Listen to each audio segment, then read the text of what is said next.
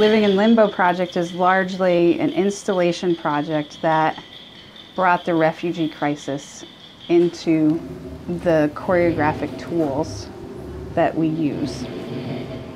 We focused on universal themes of home, loss, disorientation, and the nature of hope amidst relentless challenge.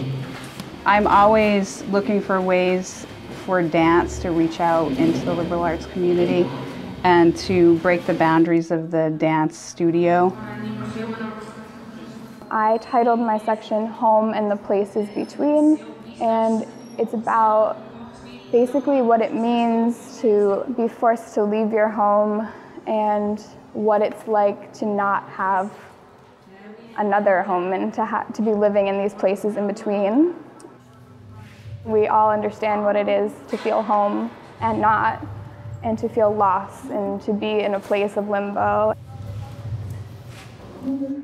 I think it was more meaningful for them because they were able to tackle a very complicated and not so pretty theme or idea or concept through the medium that they are passionate about. We're not just learning how to write about the refugee crisis, we're learning how to tell others and make others feel.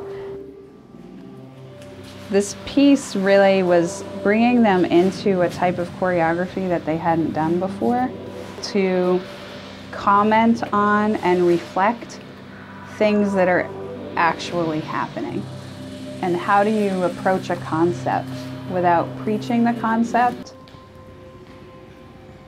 There can be so many ideas that dance can explore, and sometimes we dance for dance's sake, and the movement is the thing of value, and sometimes the movement is a means to an end, and in this case the end was getting a message across or giving the audience an experience of an idea